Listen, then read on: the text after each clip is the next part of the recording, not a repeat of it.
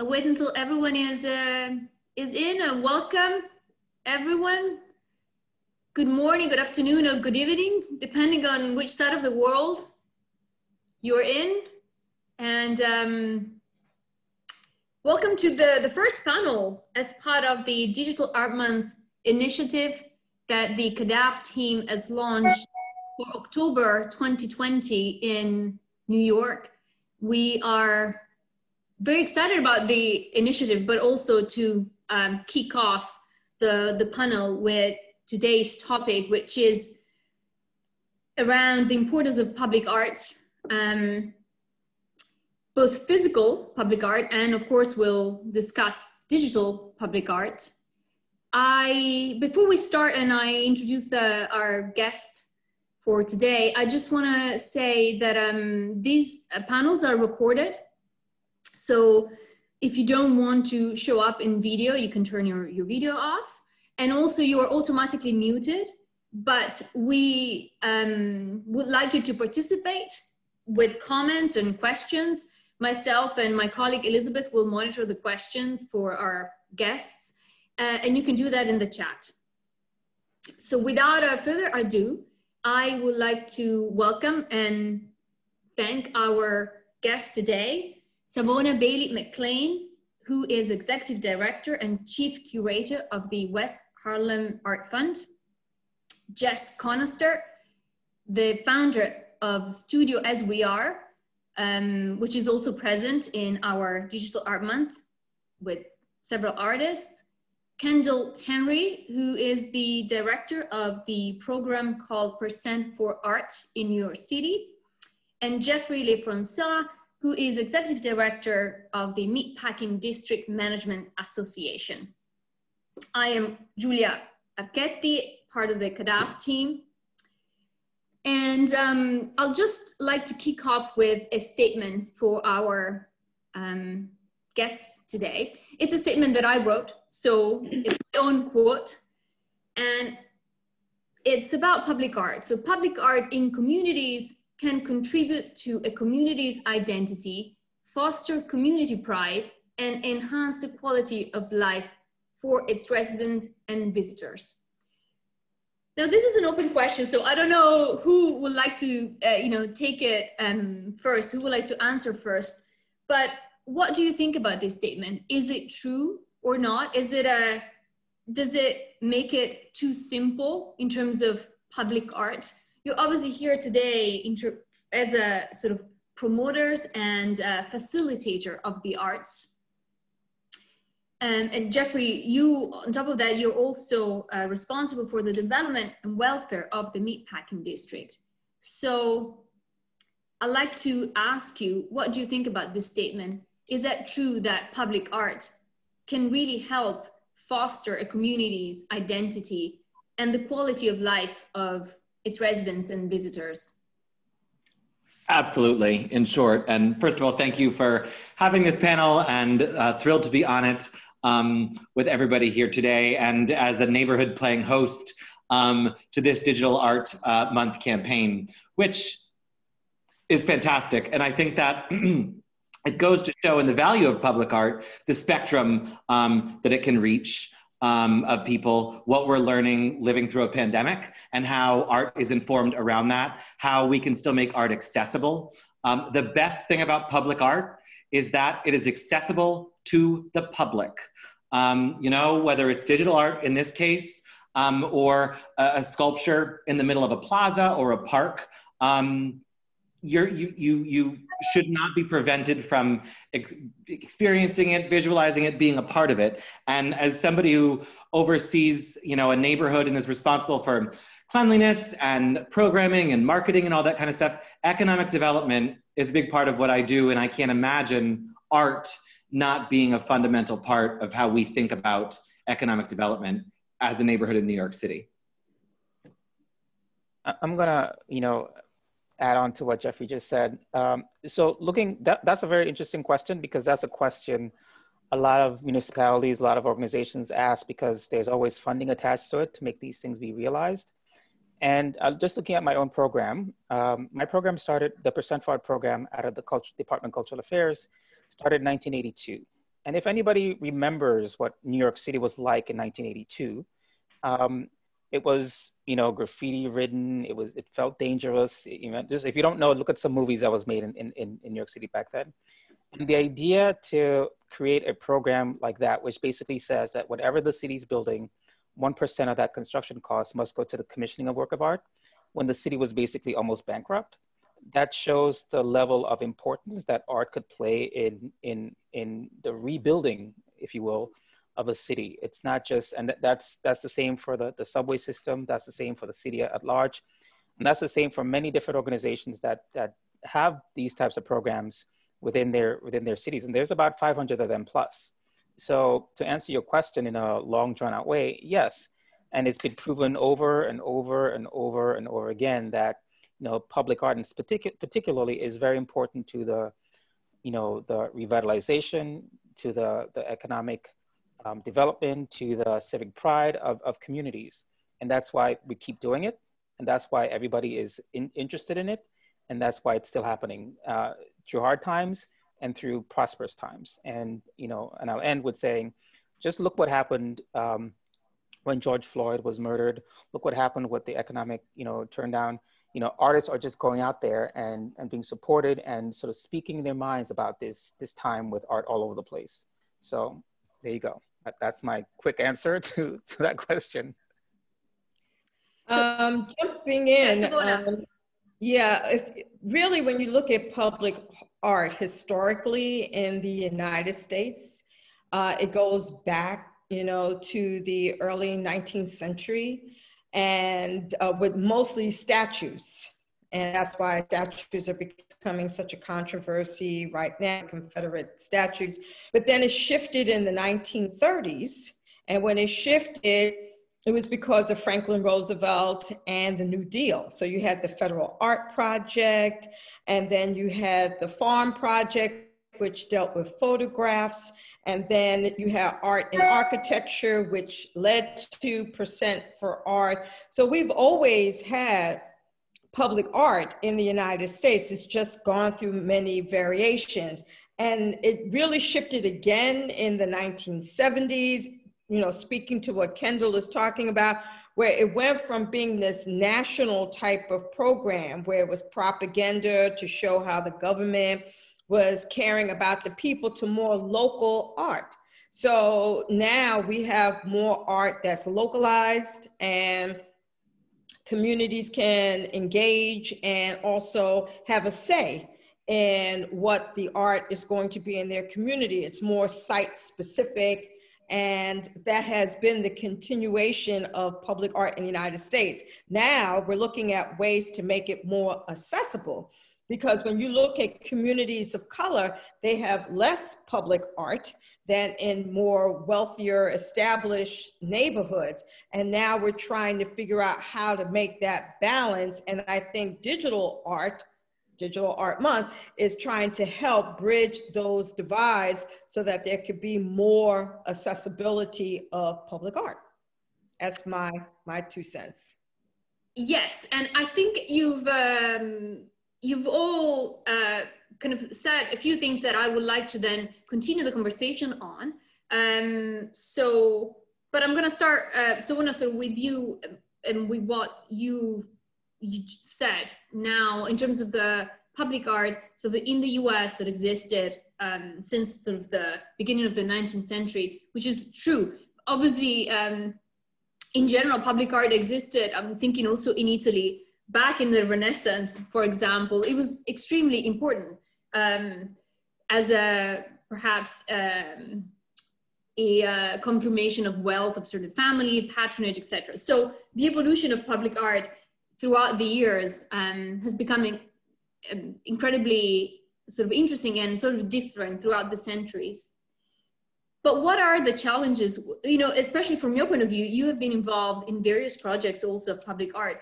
What are today the bureaucratic hurdles, for example, in order to, and it's probably ties into your idea of also of access. It's not just getting people to public art, but how do we get more access from a point of view of processes and bureaucratic sort of stages to build more public art. And now I'm talking about obviously physical public art, installations, sculptures, and then we can also delve deeper into digital art, for example, and what could be the positive of bringing in more digital art. But now I wanted to ask you a little bit about the challenges and how maybe we can overcome those challenges in your point of view. Well, cost is the biggest challenge. I think everybody would agree to that. You know, the cost of public art, dealing with infrastructure, where you wish to place the art, and then getting community buy-in. Those are some of the main issues in presenting art. And then you have government agencies like Percent for Art and other types of entities like in New York, DCAS. You have other school construction authority that get percentages of funds for building a structure, and then they include public art. But when you're talking about temporary public art, it's very expensive.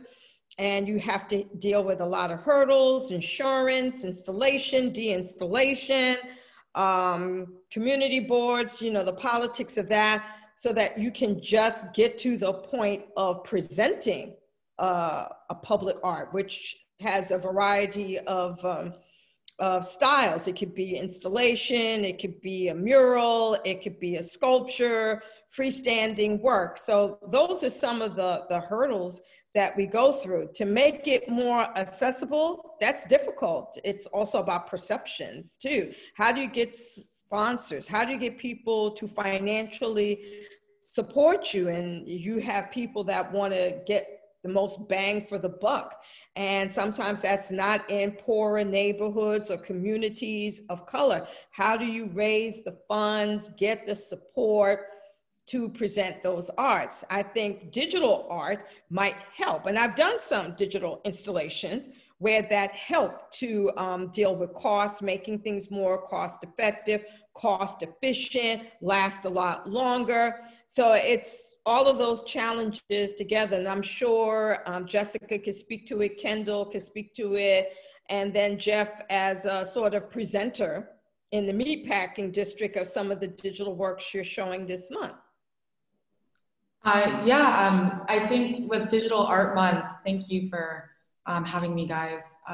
Good to be here. It's been a really kind of exciting moment for all of us because, like you said, it's allows for us to create a very accessible kind of experience across New York City because of social media platforms that everybody has access to. And what we wanted to do here is work with artists from around the world who are already creating augmented reality sculptures or face mask effects and put them in new environments so people could get out of the house in a safe way and go to their favorite neighborhoods, but experience it in a new way. And also digital art is experiential in nature, which is an exciting, I think, aspect for this like public art display because, for example, you know, you have some of these augmented reality pieces that are like orbs and they move and you can kind of interact with them. And even though it's not there, you can capture this unique experience with the city being the backdrop and really kind of create a better, you know, commute for yourself. Or if you're going there to see it because, you know, you're huge into augmented reality and in the digital art scene, that's awesome too. It gets you out of your house instead of just projecting it into your home. You can go and experience it in, again, one of your favorite neighborhoods. And I think that art should cost money. Artists are creating something, there's value in that. You know, that Savona mentioned, like the WPA, Works Progress Administration, and government funding art, it's critical. It was critical to the identity of the United States, you know, World War II, post-World War II. New York City's funding of the arts is integral to the city's identity, whether it's as the city as a whole or each neighborhood. It's unfortunate that to produce public art, it costs so much money because it's a barrier. But at the same time, I struggle with this because we also want artists to see the value in their work. You know, it means something to be a creator and to be an artist, and you should be compensated for that. So it's a difficult sort of world to operate in because it's a public benefit. The list is long, I think, when it comes to benefits of art.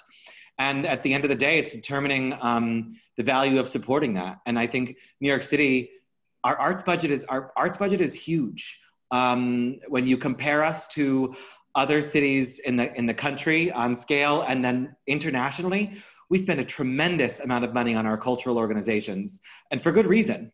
It's not all public, but a lot of it is. And so I think that it's tricky, but it's really important to recognize that art has value and artists need to be valued in the form of pay.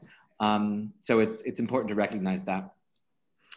Yeah, I mean, Jeffrey, can I ask you, I mean, from your point of view, obviously, yes, and also here we're talking about New York City, which is one of the cities in the world that has most art, that is definitely one of the, as a city, biggest supporter of the arts. But I agree with you, we should really now be able to try and develop the presence of arts in smaller communities as well. That should be the aim. But especially the meatpacking, I think in the last few years has really seen an evolution where there's more and more art within the district. So from your point of view, and also when you have sort of open calls or when you do sort of commission, is that the district that supports that from a point of view of an artist, artwork, and all of the cost for an installation? Sure, it would be a combination of, it could be money from our, existing budget, or we would seek sponsors to bring, public art to our plazas. We were under construction for 5 years, and now we have amazing, massive plazas that we want to develop a public art program as a part of. We're hoping to kick that off. We have digital art going on right now, which is really fantastic. And I love walking out and seeing people doing it. It's sort of another form of art. You get to watch somebody interact with this as they interact on their own.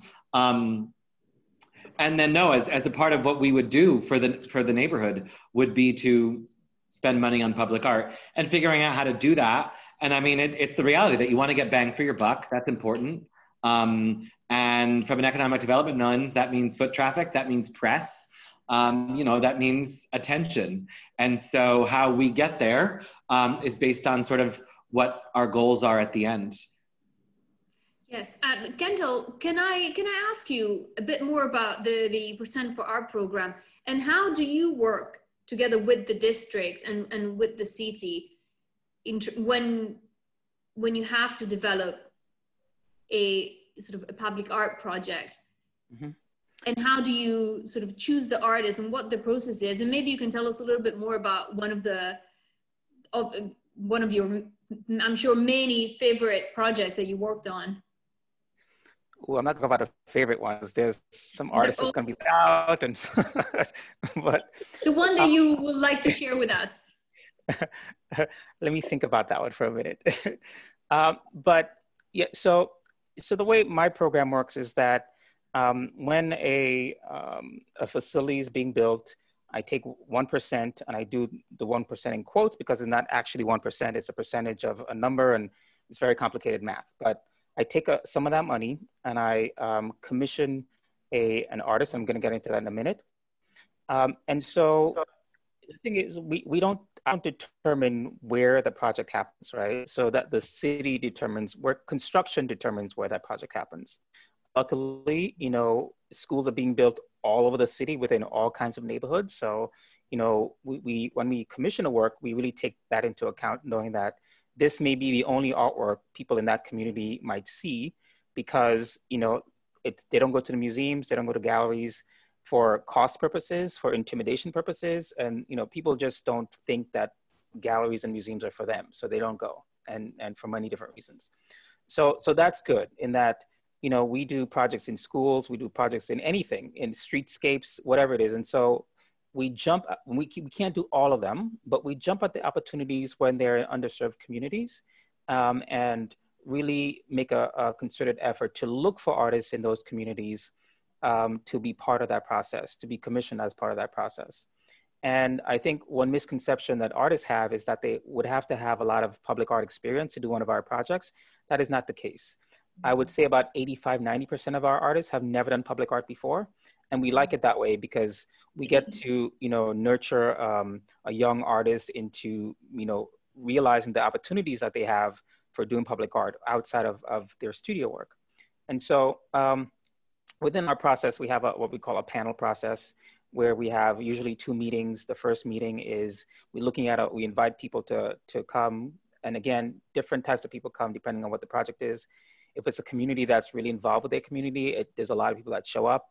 If it's a place where there's not a really set community, that it's a more like, technical kind of group of people making a decision. But we make a concerted effort to really tap into local community, local culture as much as possible, and have that reflect in the artwork. And we don't determine what the themes are, but that comes from the artist, and we just require that it be site specific.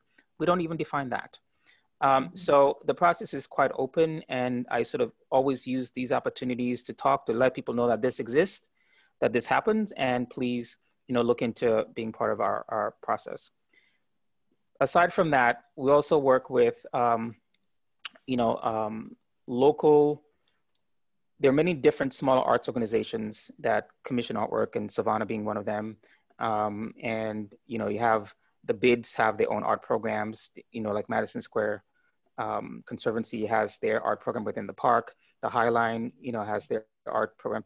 So there's a lot of these different ones. And so if it's on city property, chances are I'm on the advisory panel for that as well. So I look to make sure that, that they're looking at a lot of these artists who may not have an opportunity otherwise. A lot of times people say, well, I want an artist from my community. That's great. And we always support that. But we also want to take artists from the Brownsville community and put them in a project in the Meatpacking District. Why not? We also want to take artists from Harlem and put them into Bed-Stuy, because New York City is one community, though it's made out of all these little communities. That's always been an issue with me, to sort of spread the wealth and just not, and sorry to use this word, ghettoize artists within their community only. And so that's very, very important. And I'm going on a ramble here. I don't know if I answered your question, but yeah, so this is, and going back to something what Savona said about when you asked a question about difficulties or challenges, the city itself is a bureaucracy. And I'm going to be the first one to admit that. And so I think we need to make a better concerted effort to reach and support these smaller arts organizations that may not have the funding, may not have the know-how, or may not have the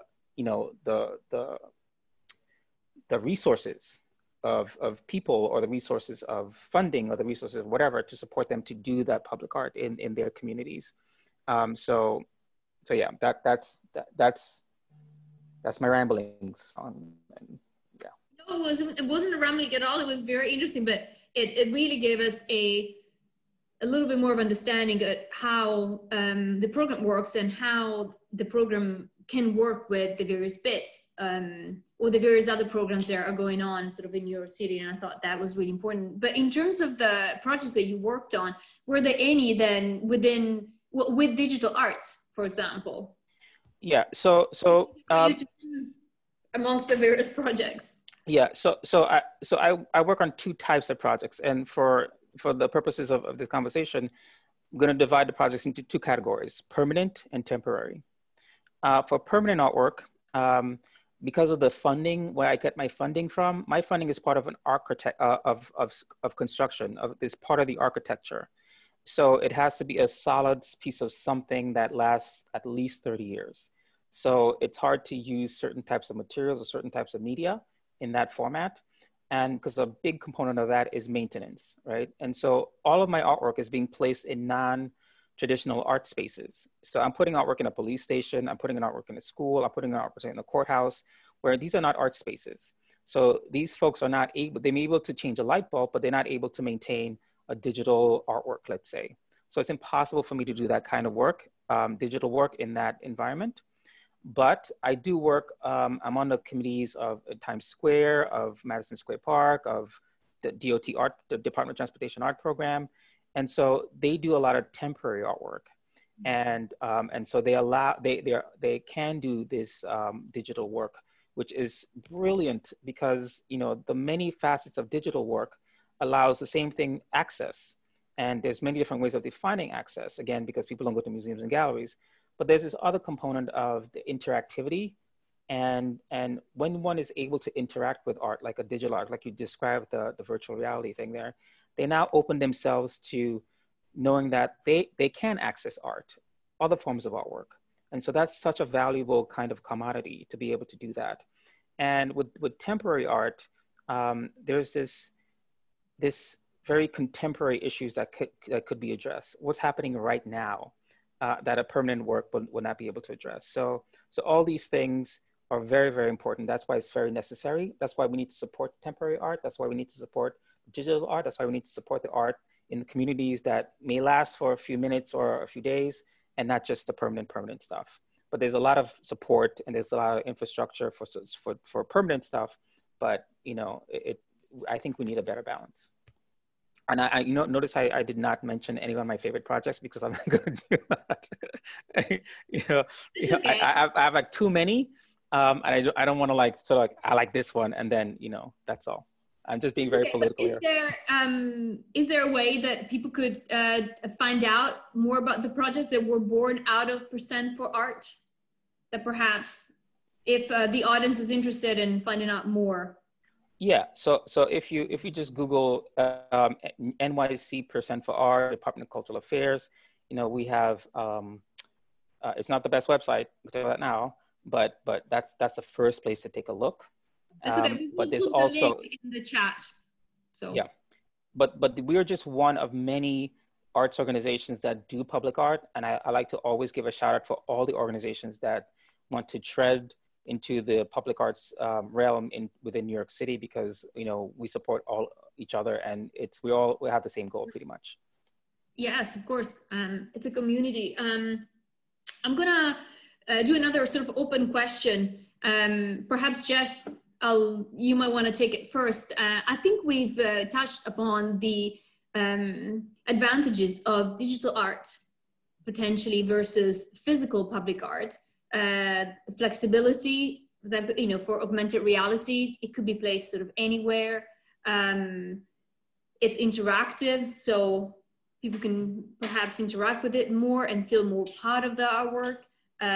May cost less. It doesn't need all the infrastructure around it. But what about a generational limit to it? Is there a generational limit to digital art? I.e., does digital art speak more to us as millennials, for example, or Gen Z, but it doesn't quite cross over a certain age? Do you think that then we're missing out, you know, a large part of the audience with digital art? And of course, it's meant to be quite a, you know, a tough question, but. I mean, it's a great question. I think, you know, obviously millennials and Gen Zs we know about this. It's been a part of our life for much longer. It's what we know for the most part, especially Gen Zs. My younger sister only knows how to Snapchat and Instagram. That's how they communicate. But I think that, you know, if we're looking for an example, like Digital Art Month, we use QR codes. And I think that when you add something like that, that is now widely accepted as something you scan to use for menus and all these things that you can actually then get an older audience in. And so I think really it's about how you present it, whether or not it becomes accessible for a larger like age group or generational group. So for this, I think that yeah, some people are going to have a hard time wrapping their mind around it. I think that some people that I speak to that are older are like, is that actually art? And, you know, okay, that's subjective. We can decide, you know, on, from our own individual kind of perspective, whether or not something, you know, is that or not. But again, for me, it's just thinking about the concepts surrounding the presentation and understanding that, especially with public art, you know, you can't control your audience there. So what can you do? You can try and make it, again, as accessible as possible. And so with new media and digital art specifically, I think that, yeah, there's some best practices that can, again, make it more accessible. So I hope that, you know, answers your question somewhat. Yes, you say that some practices sort of make it more accessible. But this is, I asked this question because this is also something that I'm interested in, and how to make, obviously we're talking about the realm of public art. So ideally a type of art that everyone has access to and understands and can enjoy. And how can we really make it easily understandable and easily accessible to everyone at any sort of age group? For me, this is something that as I was thinking about sort of this panel, that was, and, you know, was talking to my mom, and I thought, I wonder if the reaction for someone who is, for example, 65, like my mom, sort of would be the same, and how could we actually make sure that they also experience that and they learn how to experience that in a more sort of fulfilling way. Well, I was going to jump in to say, you know, we're at an age where it's more about storytelling and sharing narratives. And that's one of the things that digital art can help with, because it's just a stone throw away from television and film that we deal with. And you can blend different disciplines more so with digital music, sound, and blending these different elements together can reach a variety of people if you add good storytelling. And if you want to make it more accessible, one of the things I had proposed years ago was having public art districts. We have historic districts. Why don't we have public art districts to help keep costs down, to make art more accessible in these districts, so people know that these gathering spaces are available to see things, to interact, to you know, critique. So there are a number of ways in which we can blend disciplines together with space, because I believe in public open spaces, so we can share these different stories and narratives, more so now than ever before, talking about family, traditions, backgrounds. So I think if we kind of talk with each other more about infrastructure and how we can have these different nodes available across the city and different disciplines, and then almost like crowdfunding, you kind of work together to build them up, I think we can make the city even more dynamic. And in spite of what people say that New York is dead, we can show them that it never, never dimmed. Not even close. I laugh at them. I think that 100% to what everybody has said prior to this on this question, and to get technical on it, one of the things that I hope lasts out of this, living through this pandemic, are QR codes, and how comfortable people are getting with them, especially in New York City, in the United States. I know Europe and Asia has taken to QR codes long before the United States actually has. And this is thrusting us to catch up with the rest of the world for good in this case. And not so just about our menus and cocktails and stuff like that, but art and hopefully books and newspapers, and like just the amount of access it can provide by getting people accustomed to scanning that little code with their phone. Again, it's a whole new form of access, which is so much what this is about. I think, at the end of the day. And that's really exciting. And we're seeing it happen because of this Digital Art Month, and we're seeing it sort of, the timing is great, right? Everybody's gotten so used to QR codes in the past 5 months in New York City. And now, as Digital Art Month has hit public spaces, it's second nature to sort of swipe that QR code and just experience it and see what it is. And so hopefully there's a snowballing effect that comes from that as well. Yeah, Jeffrey, I like your enthusiasm. So we'll see for the next Digital Art Month. We'll be back. Sounds good. We will be in the Meatpacking district.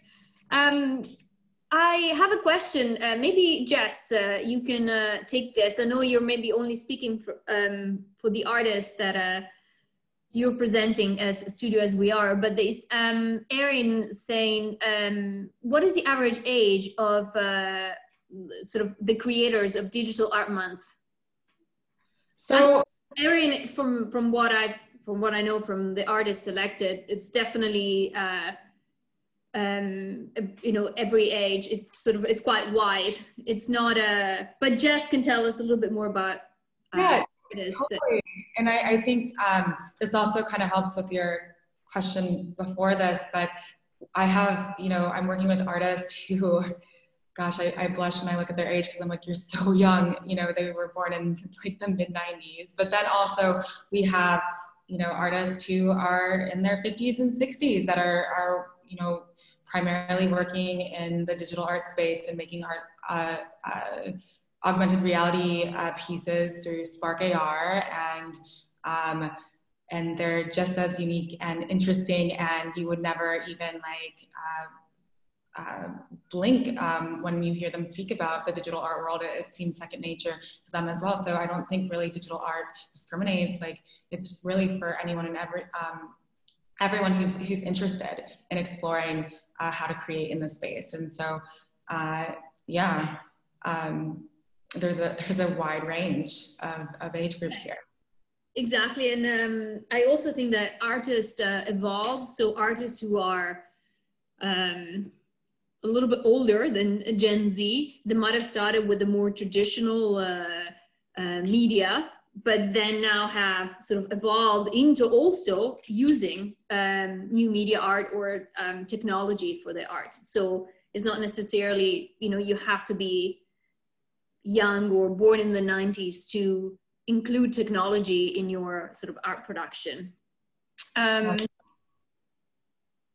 Sorry, I'm just, I think the age question has created a little bit of comments, which is great. So I'm gonna read a couple of comments to you. One is an artist says that she or he has been making digital art since the 1990s, and it's more of a question of the built-in bias towards accepting art that you have to turn on and figure out, rather than just looking at something and understanding it. Yes, exactly.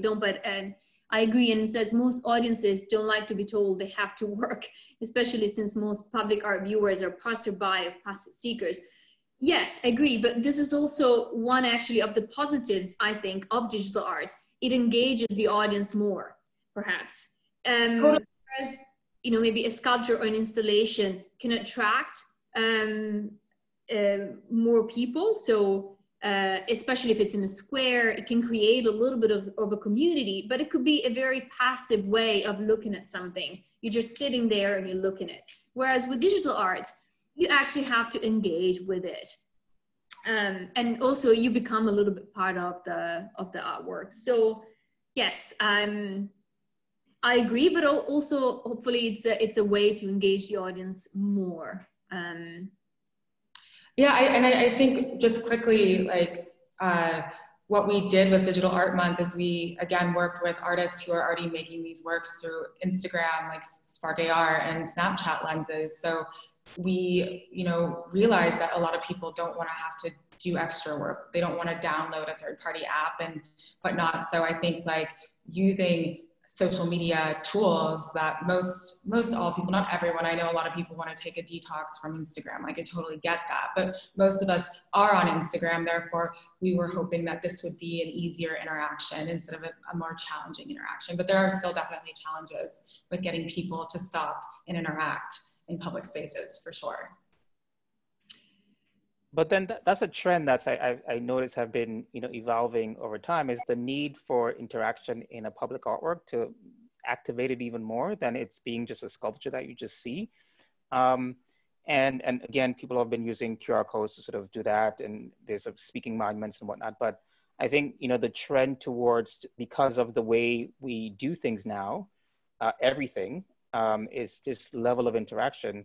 You know, people are now looking at that, and artists are now looking at that for in their creation of artwork as well. So whether it be digital or in some other way of interaction is a very important component of the experience. You know, the passive sculpture, the passive artwork is sort of almost going by the dinosaurs to some degree.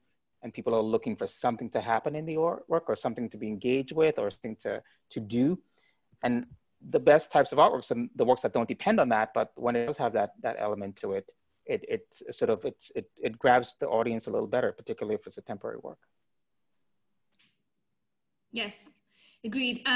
Just want to mention something about Peter, who says that he's a 65-year-old plus attendee here, the guest, and he said, I just want to say that maybe I have not expressed my statement about digital art being less accessible to older people, and older meaning anyone that is not perhaps a millennial or Gen Z, but that was a completely general comment, in the sense that it could be true that, you know, people in that sort of age category might be less familiar or less used to using technology in their everyday life. So others are not completely tech savvy, depending also of the work that they do. So I was just wondering whether actually, you know, the guest on today's panel perhaps agree with me that we might miss out on a, you know, section of the population, those that are less tech savvy, and if there was a way perhaps to actually include those people in. And a lot of those less tech savvy adults, then once they use the QR code or they put on the VR goggle, they see how actually easy it is. But the barrier to entry, the idea that you have to use technology to engage with an artwork, might be for some, not for everyone, a little bit too much. So Peter, I thought that was a bit too long to answer in the chat, so I thought I share with everyone, in case also my question was not sort of clear enough. I mean, well, digital is not just QR codes, and it is not at all. Just it could be audio. So dealing with, you talking about older generations, radio was considered innovative when it first hit the scene in the United States. And people are listening to more podcasts than ever before. And they could tune into what they're interested in. So digital could be sound. It could be, again, stories, or it could be commentary, or it could just be different experimental sounds. I think we're limiting ourselves to what the definition of digital is, because I think now more than ever, people want to hear the sounds of other humans, since we've been, you know, in quarantine. So it is upon practitioners and presenters to think of a variety of uses when it comes to digital, so therefore we can embrace everybody. So I don't think there are lost opportunities. I just think we need to sit down and talk about what those opportunities are, and that could better help connect and link people together. Yes, agreed. Thank you. I just want to agree entirely on that too much digital is just thought of as one thing, but the spectrum is quite broad. In terms of the biases, I think that art is biased, art can be biased, and until there's that sort of fear factor, that wall is broken down, you're gonna feel like it's not for you. It might not be my first reaction to scan a QR code to experience art. So I kind of need that nudge. What is it that we can do? I see there's a question about marketing and how we can like encourage people to experience it in a way that meets them where they are and helps them bring them into that sphere of experiencing this type of digital art. The same can be said for interpreting an Impressionist painting. Not everybody likes Impressionist painting, and people understand why they're painted that way. Likewise with Cubism and, you know, various types of sculpture. So there's always a way that art can be seen as being biased and not for a particular person. And unfortunately, that comes from education. I think that breaking down those biases and getting folks to feel comfortable just approaching it. And public art plays a huge role in doing that. Public art is the first step for a lot of people of experiencing art. And so getting behind the walls of a museum or a gallery, I think it's really powerful. When I think, Kendal, you said how museums and galleries, sometimes people don't feel like they're for them. And in particular, I think we see that in communities of color, which is terribly unfortunate because that shouldn't be the case. And to have that built-in bias, we need to find more ways to break that down. And public art, I think, can play a critical role in doing that. Yes, I was gonna, I mean, we only have 10 minutes left, and this is probably, but a bit of a long question. But another thing that I wanted to touch upon was public art as a catalyst for social change. I mean, one of the installation that I really liked also because in one of my jobs, I actually had the chance to install the cage then in Venice, was Ai Weiwei's installation from a few years ago called Good Fences Make Good Neighbors in New York. And of course, it was about the global refugee crisis, and it was a very powerful. And it was meant to bring people to, you know, think about a very important social issue. Now, this is for me, is a very delicate topic, because should art also be used as a catalyst for social action, or has a completely different purpose to it? For example, bringing sort of community together, allow the development of a community through visitors, or, you know, by obviously installing an artwork. There's a lot of work spread in the community as well. It's always for me a very delicate, and again, I'll give you now the possibility of answering whether art should also take on, and sometimes it does it automatically without even, because artists, like we've seen throughout sort of the Black Lives Matter movement, how artists instinctively just were catalysts for social action by expressing what they were feeling in their emotion of the moment. But public art, especially permanent public art today, can it help in bringing social change? Should it help? Is that also a meaning to public art, in your opinion? Well, I wanted to share the slides I shared with you, Giulia. Yes, okay, let's do it. With an artist I like very, very much, Melchin, and he did a land art project tied to Be Bind, and he was in California, and he helped this community to change land that was abandoned or not cared for, and to make them into these beautiful sort of gardens. And I thought that was, you can see they're beautiful.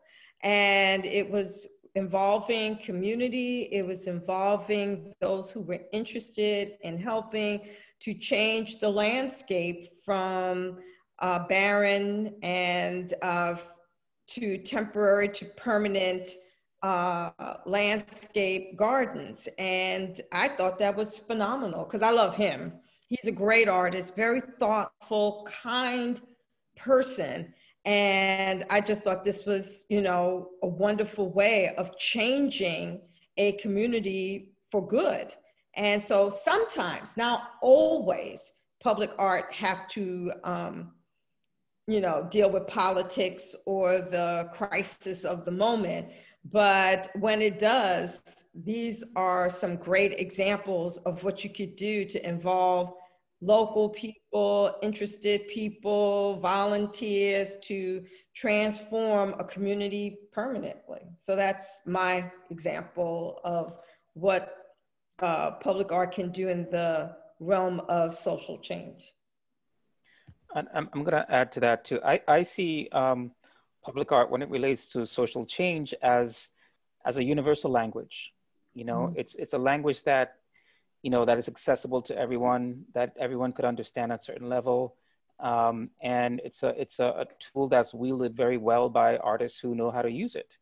And because there's so much going on, and there's so much, you know, that are being screamed at, you know, at certain things, and we don't hear it anymore. And I think that art is a great way to open up our ears again and open up our eyes to things that we see all the time that we don't pay attention to, that becomes invisible.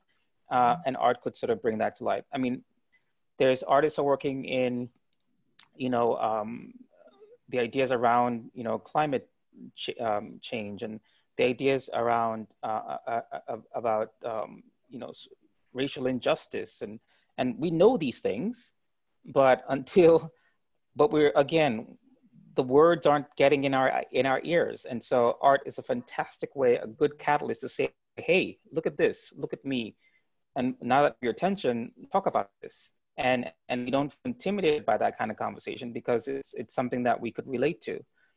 Every culture, in every, you know, has art, has that language. And so to tap into that, I think, is a very important tool.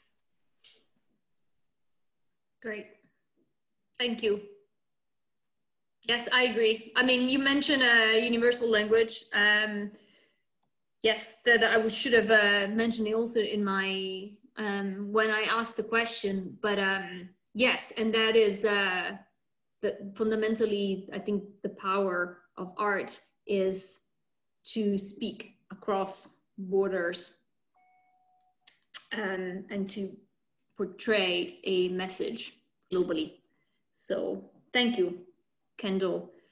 I'm going to, we only have 5 more minutes. So I'm gonna maybe open up to the audience if they have any sort of more questions before we let you go. But thank you for participating. This is so important to talk about these things. So ooh, I don't know how to pronounce your name. I hope I pronounce it correctly. Brega Campbell. Breha. Okay, thank you. What immediate, like the cheese with an A. Oh, Bria. Oh, okay. Like the cheese brie. Oh, this is a very good way to say. There you go.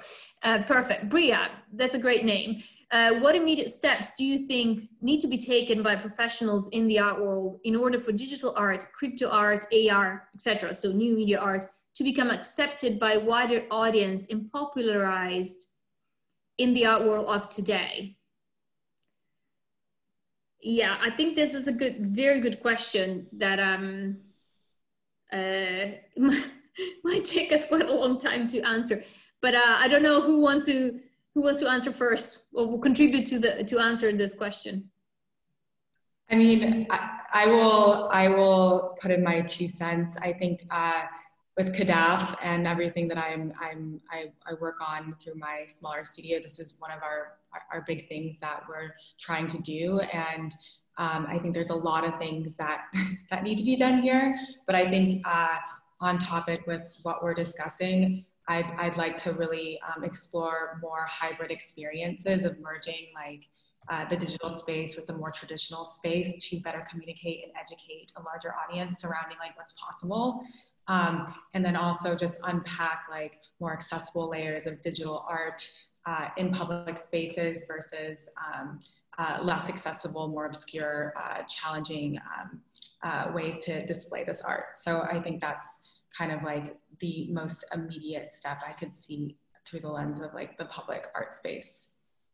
I think that digital art has already been validated in a considerable way. Last year, the Whitney Museum of American Art, which is based here in the Meatpacking District, had an expose on digital art with stuff that came out of the 60s and 70s and sort of took you through a spectrum of art, not just of digital things, but digital interpretations. There were all these paintings of pixelated forms that come out of digital work, translated to paint and other types of art.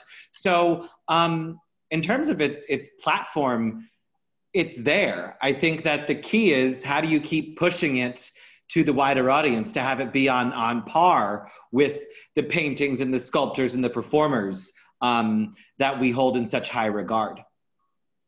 And it's going to come, you know, whether people like it or not, it often needs to be adopted by our anchor institutions, be it sold at the highest price at the auction on the chopping block, or, you know, on the walls of the Whitney, or, you know, the Louvre or the Metropolitan.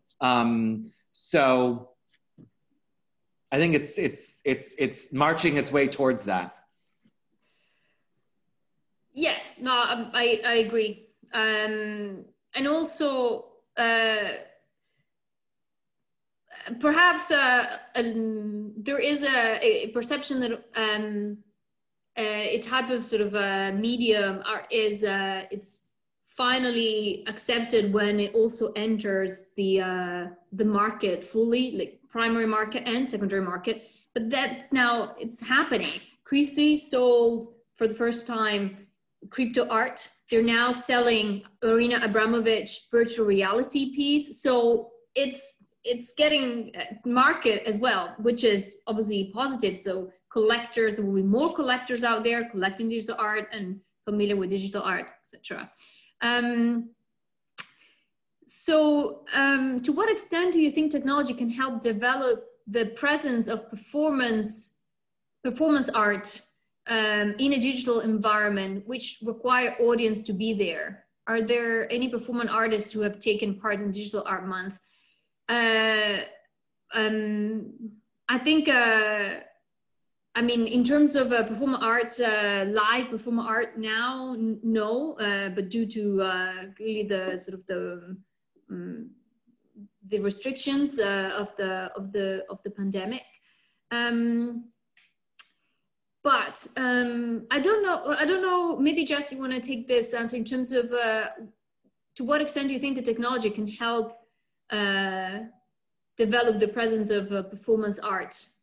So again, complement performance art, yes. Yeah, absolutely. I think we're already seeing this a lot. I mean, actually, within Digital Art Month, we do have a few artists.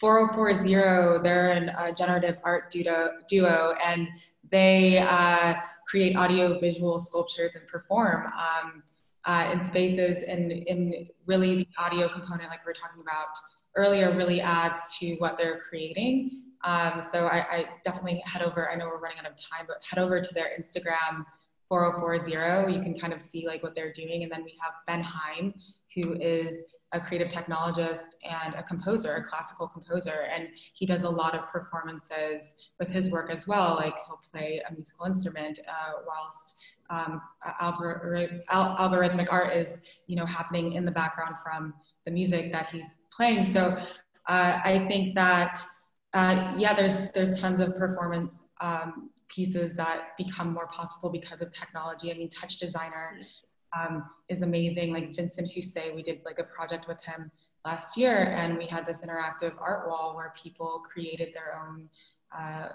works by walking through the space. It became part of their movement, became part of the artwork essentially. So there's a lot that is happening here that is really exciting, and I hope that gives you a little bit of an answer to your question. Yes. Thank you. But also now we're reached, well, 8 p.m. in Italy anyway. So 2 p.m. where you are.